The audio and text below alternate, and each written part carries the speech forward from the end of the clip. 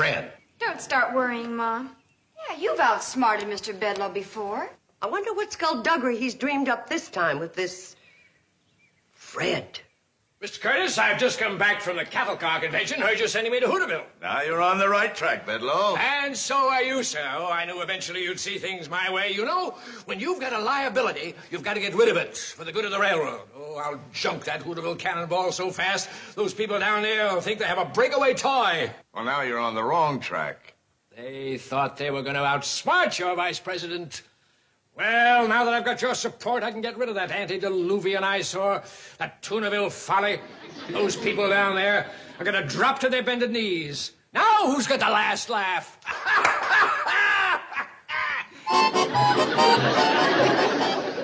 You're not laughing, Mr. Curtis. Bedloe, you are a mean man. Thank you, sir. I try. Every organization must have a mean man, and ours is the best mean man in the business. Thank you, sir. But you lay one clammy finger on that cannonball, and I'll have you tied to the tracks. But, Mr. Curtis! I'm sending you to Hooterville this time on a mission of mercy. Mercy? Me? You feel all right, Chief? I feel fine. It's Fred who doesn't feel well. Fred? Who's Fred? I have already wired Mrs. Bradley. Kate, a wonderful woman. To reserve adjoining rooms for the both of you. Adjoining rooms? Fred belongs to my housekeeper. Now, they're both getting old, but I love them dearly. Now, cooped up in my penthouse, he's lost his snap. So I'm sending him to the Shady Rest with you. I'm to go to the Shady Rest with a dog? Oh, Fred is more than a dog. He's a beloved companion to my housekeeper and me. Well, he doesn't look like any more than a dog to me. But confined to city living, he's lost his dogginess. Haven't you, old pal? In the world of apartments and city living, it's wrong to bark, to be a dog. Fred, old pal, I haven't heard you bark in months. But 1 week with those wonderful people, and Fred will come back a changed man, revitalized by their robust way of life. So that's what my efforts to close down that railroad have led to, lowering my status so I'm a keeper of the dog. Is that it? Not really, Bedloe. I was hoping to kill two birds with one stone. I want the love and the kindness of those people to rub off on you, too. I sincerely hope by the time you get back, you will have broadened your perspective. You know, there's really more to life, Bedloe, than banging your head against a cannonball. Now, how can you disagree with that? I can't, because you're the president, sir. And I'm merely your vice president in charge of a dog. For months you've been hounding me to get back to that valley. Now that I've given you the opportunity, what do you say? Thank you.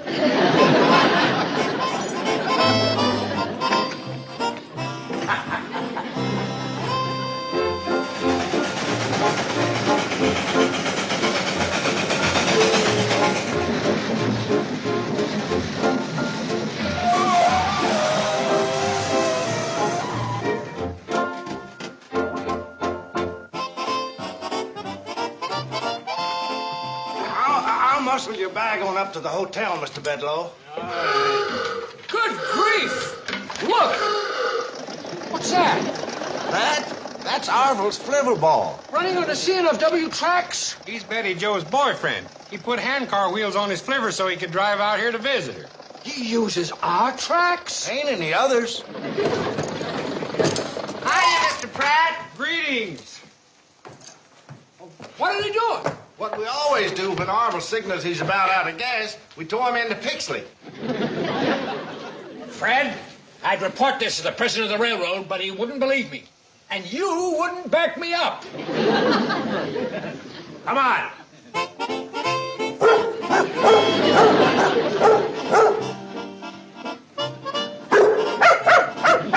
Hey, easy, Sheba. Don't fall for those city slickers. You'll only get hurt.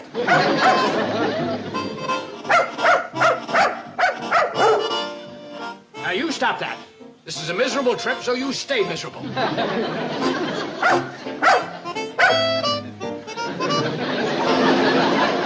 stop that dilly-dallying. We have to face the enemy. I have the beginning of a plan.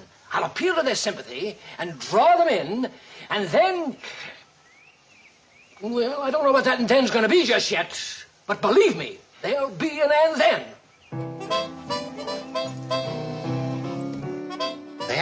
That's Fred? This is Fred. Oh, look at Fred. So this is Fred, a bloodshot basset. When you buy a suit and 2 pair of pants, you don't wear both pair at the same time, Fred. Don't Joe, you'll hurt his feelings. Come on, Fred. Come on, baby. Oh. Mr. Bedloe, we got the telegram. But what brings you and Fred to the Shady Rest? Would you believe it if I said I came to bank the fires of brotherhood? No. You don't understand me, Mrs. Bradley. I'm a changed man. I have no reason to lie. Then that must mean that temporarily you ran out of reason. How is that nice, Mrs. Bradley? I came in a spirit of friendship in the role of a humane citizen caring for a tired old dog. Girls, would you turn down the beds for our humane guest, Mr. Bedloe, and watch him like a hawk? Bye, Fred. Oh, you got me wrong this time, Mrs. Bradley.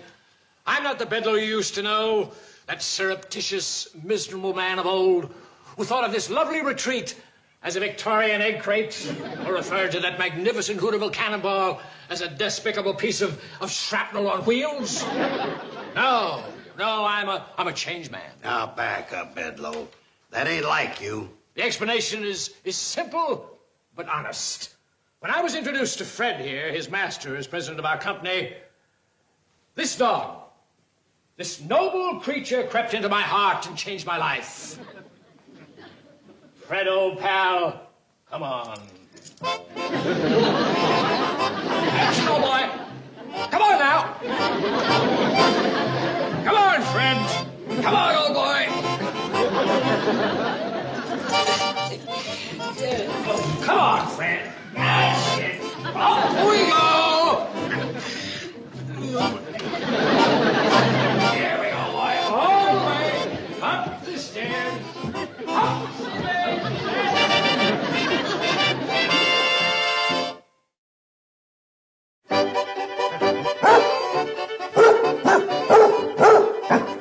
Yes, you're happy. Well, I'm not, and I won't be until I find a way to destroy everything. Oh, stop wagging that stupid tail. Wait a minute. That's it. If I can bring you back in worse shape than you came, the president will cease being a patron of this backwater stop, and I can regain my full status. If Kate Bradley and her clan can't cheer you up, if they goof, oh, my lumpy friend, you've given me the greatest scheme I've had in a long, long time.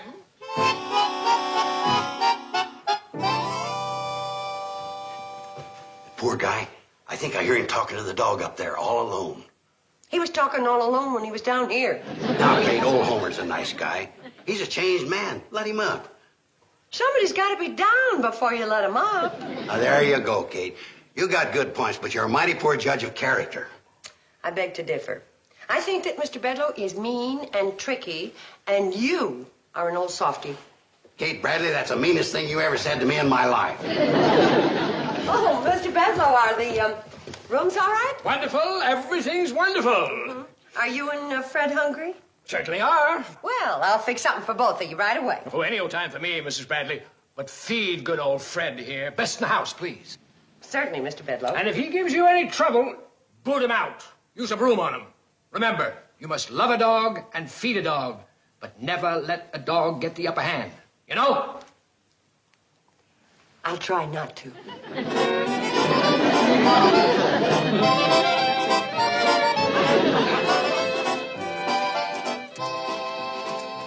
There's something going on. I look at Mr. Bedloe and then at this dog, and I see a Trojan horse. He ain't no Trojan horse. It's just a beagle in a bloodhound suit.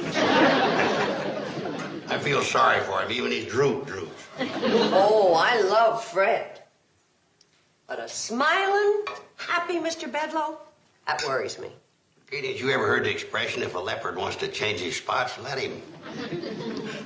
The expression goes like this. A leopard doesn't change his spots. I knew it was something like that.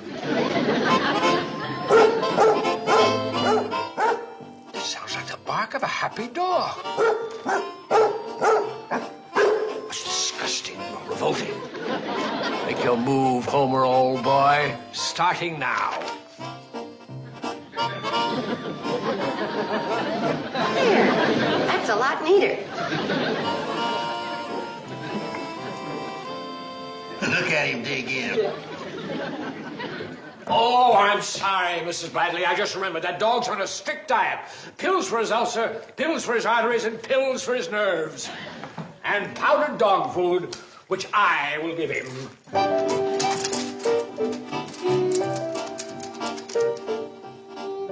See what I mean? I still say he ain't no Trojan horse, just a basset full of pills.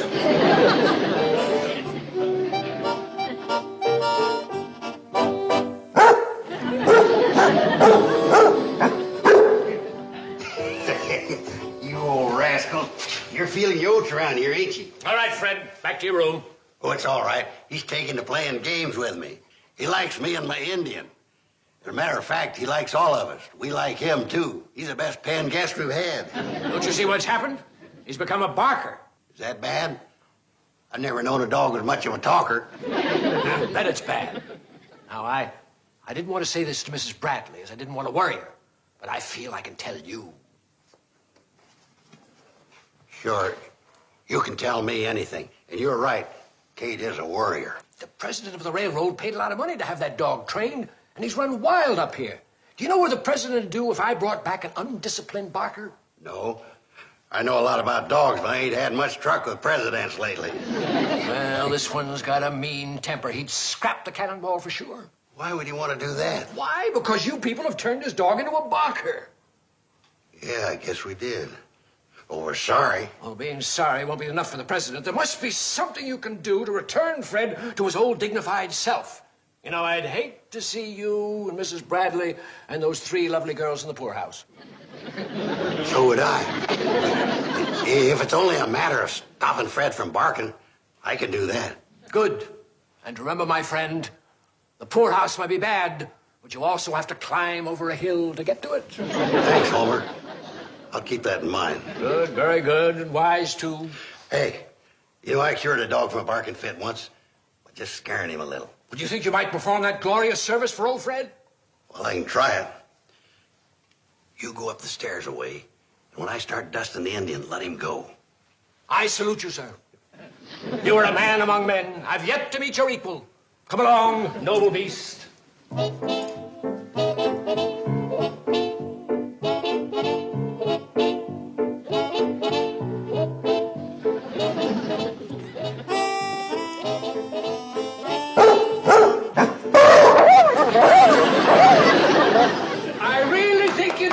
Of course I did. Never failed. I thought I heard a strange bark. What's so strange about it? That was me.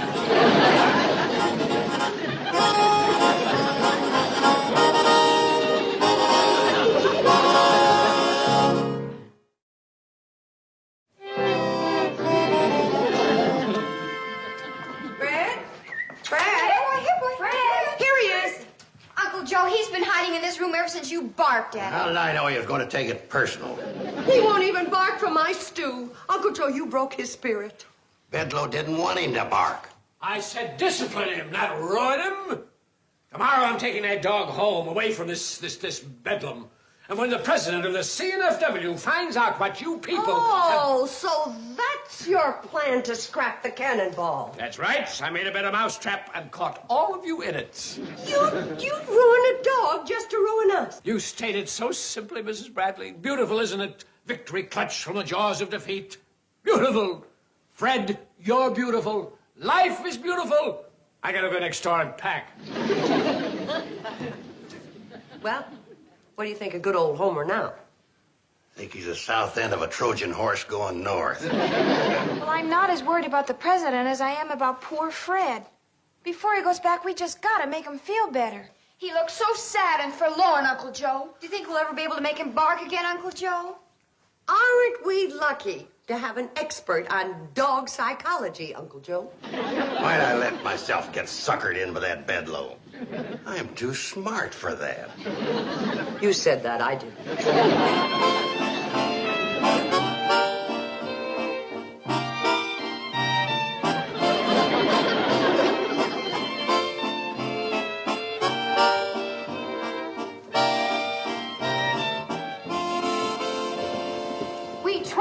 take him out to bark at rabbit trails. But he just looked at us. I don't think he'll ever bark again. I know I won't. I just about worn all the paint off my Indian, dusting him. He won't even come near me. Girls, let's take a walk. Good morning, girls. Good morning. Good morning.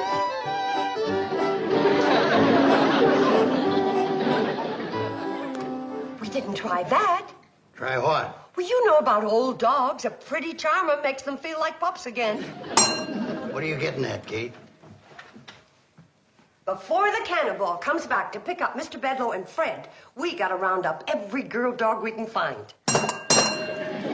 Fred Ziffel, the pig farmer's got one. Looks more like a pig than a dog. I'll get it. Girls, wait, we got work to do.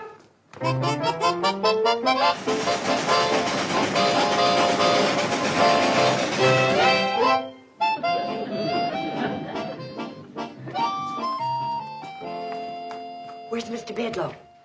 He's upstairs. He'll be right down. All right, start the parade.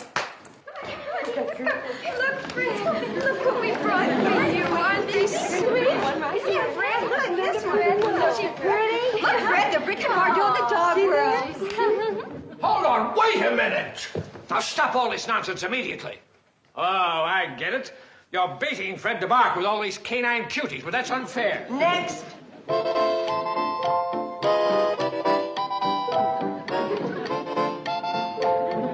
Well, this is the last of the batch, Fred. Bark a little. Bark. I got a secret weapon. I'll be right back. Thank you, one and all, for giving me living proof that you've killed Fred's spirit.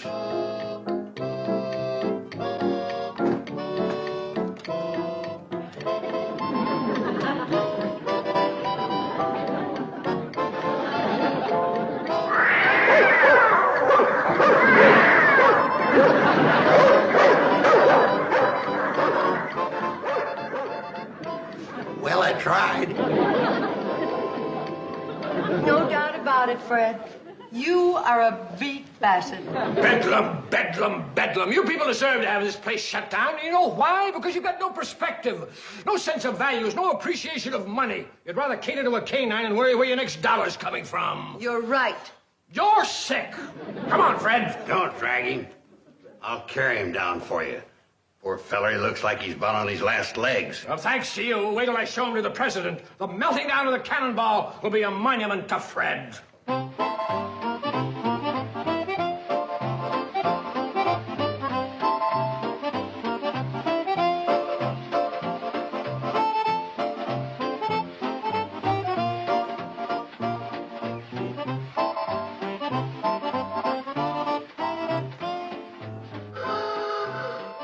It's Orville.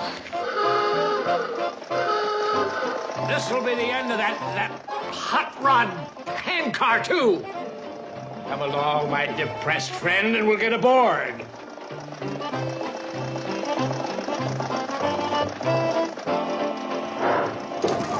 Goodbye, Fred. Goodbye, Fred. Goodbye, Shady Rest. Hey, what's going on? He looks so sad. I don't think Fred wants to live anymore. He doesn't? Why not? I barked at him, that's why. You want to make something out of it? Barked at him? Oh, Uncle Joe, stop blaming yourself. We did all we could to pull him out of it. We couldn't get him interested in anything. Why didn't you show him Sheba? He was real interested in her. Sheba? Fred's interested in that mutt? She's pathetic.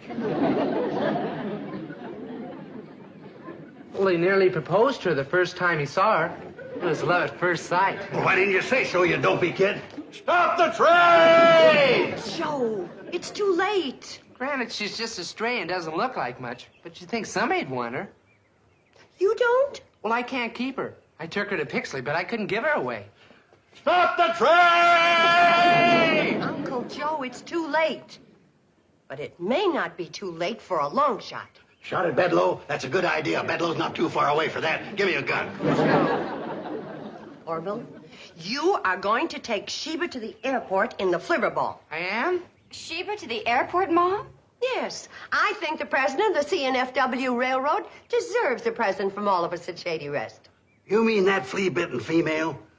Well, if Fred was bitten and smitten, that's good enough for me. Mom, I think that's a wonderful idea. What a welcome home for Fred. Come on, Sheba. Come on, baby. Here we go. Now then, what worries me is, how do you package a dog? How do you package a dog? How about using my cat crate? Yes, come in. Oh, Bedloe, you're back. With sad news, sir.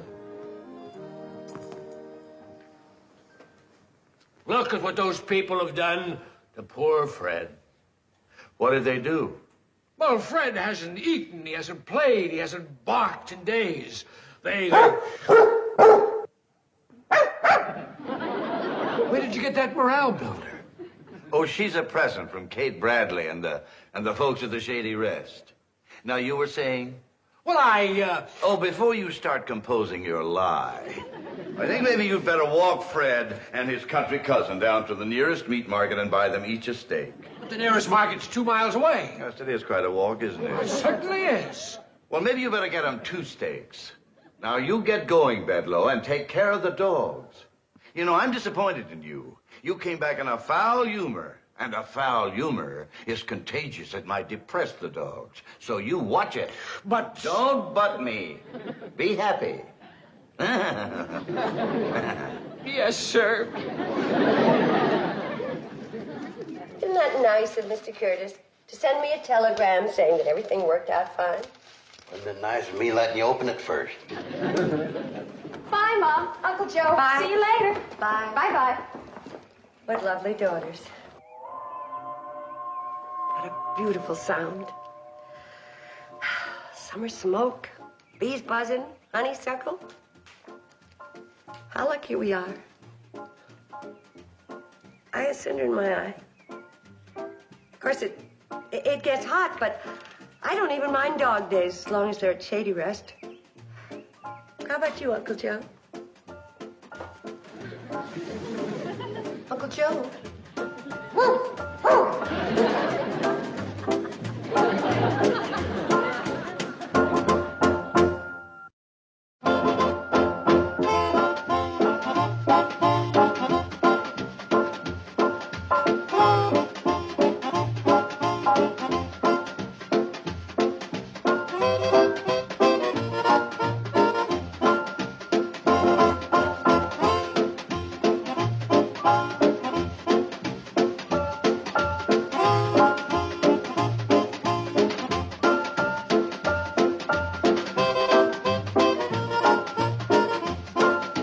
Petticoat, Junction.